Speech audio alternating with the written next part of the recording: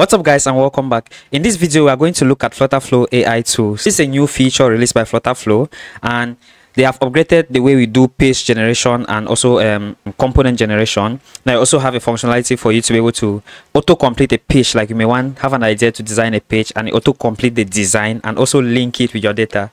I think that is amazing. The next thing is sketch to component. You can now actually sketch a design or probably upload an image and then have that converted to a component without wasting any much time. If you haven't already, please be sure to check out the channel. Leave a like, leave a subscribe. It's really helping me grow, and thank you very much. Let's get into it.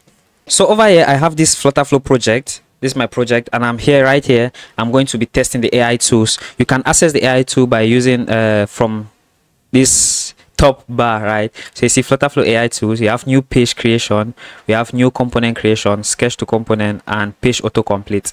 Now there's a way all of this works. We are going to start. We've had this thing, page generation and component generation before, but this time FlutterFlow is saying that they have improved the way the generation is being done. So for my demonstration, I have this API endpoint that calls crypto prices. So you can just query this endpoint. Like if you do a simple get, it's going to get all the top 100 crypto assets and their various prices at that very time. I'm going to make use of that endpoint to actually test how we can build a page to display those crypto assets. This is another one too that we have here. I'm actually going to do that. And if you check here, I also have like this thing, what do you call it, a data type that actually ties that crypto response to that API to a specific data type. So I hope that is going to be a good place for us to start. So first off, let me start with page generation. I want to generate a page that display a list of crypto assets. So I'll just type here new page creation and I'll say a page that displays a list of crypto assets and their details. Now I don't know what it's going to generate, but let me just click on the generate and let's see what it's going to provide. All right, now so the generation is complete and I can click on preview page. If I see here, well, I don't know what happens, but look at this. This is messed up, right? It doesn't even look like something. So I don't know what the generation was trying to do. So this is crappy. I'm going to give it a 1 star if I thought I can rate. 1 star review. But anyways, let me try regenerating again. So I'm going to say I'll click here on regenerate and let's see what is going to provide this time. Now the generation is complete. Let's preview the page again. Now this looks more like it. This is what we're hoping to achieve, right? And I think this is very, very beautiful. So we have market cap, whatever thing. This is very beautiful. So I can insert this page and actually, yeah. So I'm going to say crypto assets, right? Let me just save it as that. And this is going to be my page. Now I think that is, I'll give it a 4 star. Yeah, this is a very good page. It's a very good generation. I see like all the other list of items are displayed here. Now I can just simply query that API endpoint and then just maybe do like a infinite scroll list down here. Then up here I just present the general market cap of the crypto market. Let me see how it looks like for web. Yeah, it's not bad. It's very, very good. This is a very good interface, right? Very simple. We have the name of the assets, these images, I don't even know what they are, but yeah, it is very, very interesting what these guys have done here. Now okay, I think this is it for page generation, right? We can actually tie this data together, but I'm not going to go into that details because as you've seen, our endpoint returns enough data for us to use. This CoinGap endpoint, it returns enough data for us to use and actually query that API endpoint. You see, we have the symbol BTC, the name Bitcoin, the explorer that you can see like all the prices and whatnot. We can actually do all of that, but I'm not going to tie the data together. This page generation, that's a really good improvement. And one thing to see here, I'd like to point out, is the widget tree is very, very simple, right? There's not a lot of things happening. The widget tree is very, very, very simple. So oh goodness, this is very, very interesting. I see myself using this page generation now. Like before it was very, very crappy, and right now it's much more interesting and it does a very good job at generating reasonable pages. So I see myself using this in real time. Okay, the next thing, let's head over to component generation, right? So what component do you want to generate? Or just want to generate a component that is going to display the detail about a crypto asset. Let's take, for example, if we click on this Bitcoin, for example, it should display details about it. Now I have 2 endpoints here. There is the one that just pulls this data, CoinGap API group, this one that just pulled like for all the assets, I think top 100 assets. Then I have this one for CoinGecko that can actually pull for a particular cryptocurrency against the USD, right? So this is like an endpoint that I can use to actually build that user interface. I'm just showing you guys like this has much more details as compared to the other one. Like we have circulating supply, market cap, the high, the previous high, the previous low for the past 24 hours, the previous high of that asset in the past 24 hours. So that's enough details that we can use to build detail about a particular crypto asset. So let's use this component generation to see if we can generate like a reasonable component that we can use to display our assets in a pop-up. So I'm going to go to new component creation, and I'll say a component that shows complete market details of a crypto asset. I think that's enough. That's a good enough prompt. I can further like develop it further, but I think, yeah, let's see what it's going to do with this simple prompt like that. All right, the component generation is complete. Let me preview the components here, and let's see. It's not bad. Well, it's not bad. It is good. Yeah, we have the low, we have the high, like circulating supply. Damn, okay, this is very, very interesting. I'll give this a 4-star too. Right, I'll give this a 4-star rating, and I'm going to also accept these components. So I'm going to say accept component, and I'll say asset details. Let me just name it like that, like it's a crypto asset details. So far so good. I think this is doing a very great job. Now look at how it's showing on mobile. Let me see. Yeah, it's looking good. Like, look at this. We've been able to generate that page and generate this component by just prompting AI, like complete, like everything. So now on this page, if we say we click here, we can just do like a bottom sheet that shows these asset details, and this is amazing. This is very, very amazing. Very, very amazing. Anyways, the next component we have is sketch to component. Okay, we can actually sketch to components. Let me look for an inspiration online, and then we'll try to sketch it and see how the AI reacts to it. So for this new sketch to component, you are going to click on it. Now what this allows you is for you to draw a sketch. You can either upload an image, like a sample image I have from somewhere, or you can actually sketch something in real time. So I'm going to try to draw something. I don't even know what I want to draw, but I'm just going to try drawing something. So let's say we have a card, right? We have a card, then we have a button here. I just hope this thing is working well. Anyways, it doesn't look like it's going. Then we have some words here. We have another word here. Then we have something here on the side, and then we have some data here. I don't even know how it's going to translate this thing into. This is just for the illustration part, and then I'm also going to try uploading an image and see what it does. So I'm going to save. Okay, it doesn't allow me to describe anything, but anyways, let's go generate component. Let me see how it's going to use this, just this illustration, and actually come out with something. This will be amazing.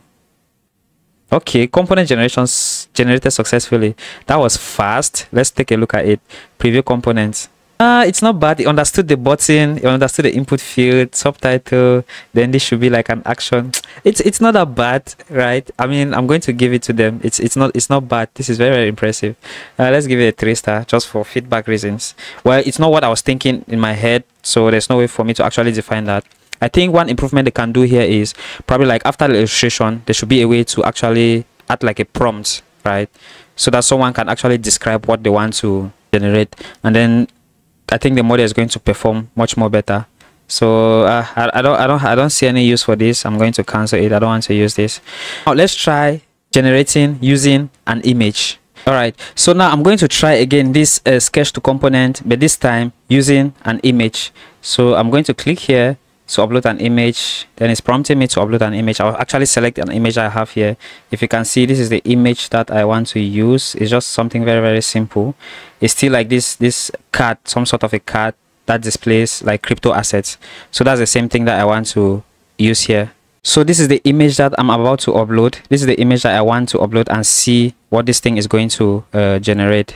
All right, the image has been uploaded. By the way, I like this preview that they have here. It is very, very good. And again, if they can add something like a prompt so that users can modify or explain like what is happening here, I think that's going to give much more leverage. So let's click on generating to generate the components. And I think this is also going to be very, very fast, just like the other component generation. I'm just hoping. Let's see how it goes. All right, so component generated successfully. Let's preview and see if it matches. Preview. Yeah, I think it does. By the way, this is for like light mode, so let me go to dark mode.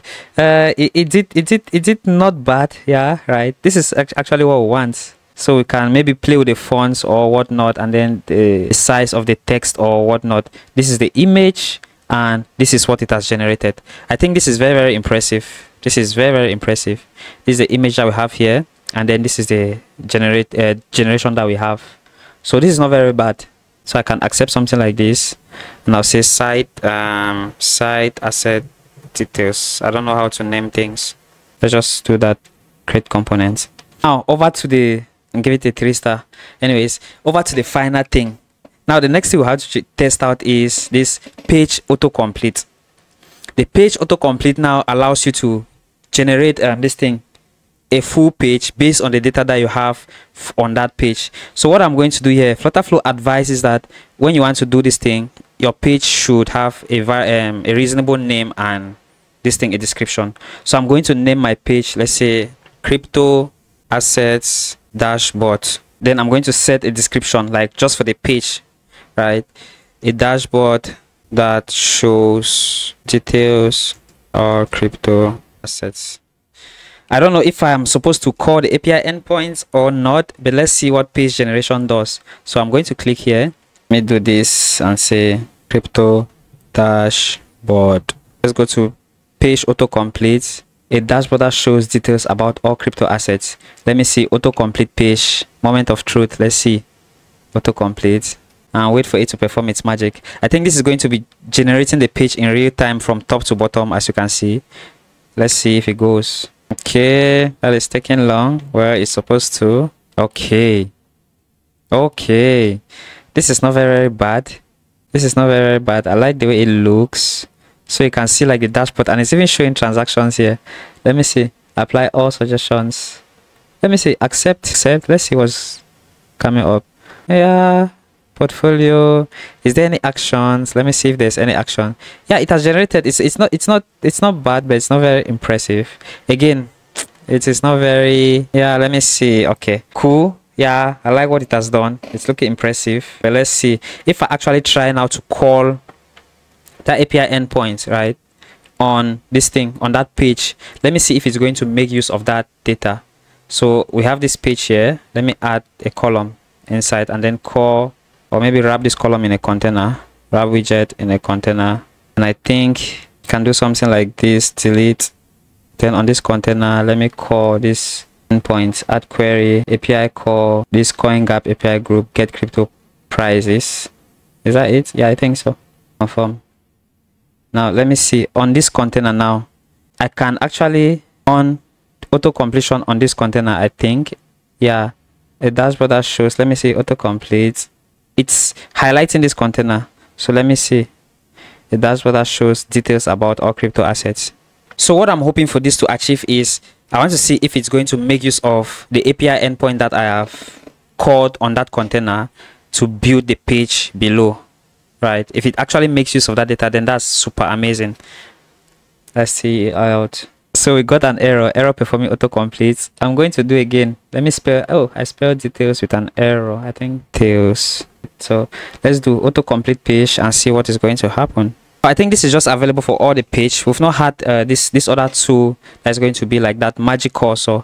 Magic Cursor is what actually does this thing. It was announced in FFDC. So I don't think this should be able to like actually do what I am expecting it to, but I just want to see again, we are exploring to see what is possible. So let's see the output that we're going to get from this generation. Okay, we still have the error. Now let me come here outside of the page and do the generation. Now I think this generation is complete. I'm going to click on accept tab. I think it's actually making use of that data, right? It is making use of it. This is cool. So it's actually making use of the data that we call in our API endpoint. So let me see here. We have our API call here. Then it is getting text combination of $data.total portfolio value. I don't know if there's anything like that, if there's a JSON part like that, data.bitcoin.price, or I don't know if there's something like this, or the thing is just making it up. So let me actually check our API call just so we are certain that there is something like that. So data dot, oh, there's nothing like that. right? So it's supposed to be data, then the elements. This is a list of something. I thought the fact that I've even casted this as a data type, right, as a data type, is even going to make it easier for them. But this thing is just making up, it is just making up data, it's just making up values, right? But it's interesting to know, like, okay, it is trying to actually use values from that API call. It is very interesting to know that it's actually trying to do that. But overall, I think this is very impressive, but this page is not useful to us because this data is wrong. Now we've been able to generate this thing, we've been able to generate this component. This one is very, very impressive to me, honestly. I did not think this thing is going to do that. And then we have this other page that says crypto assets. This page that we generated, super interesting.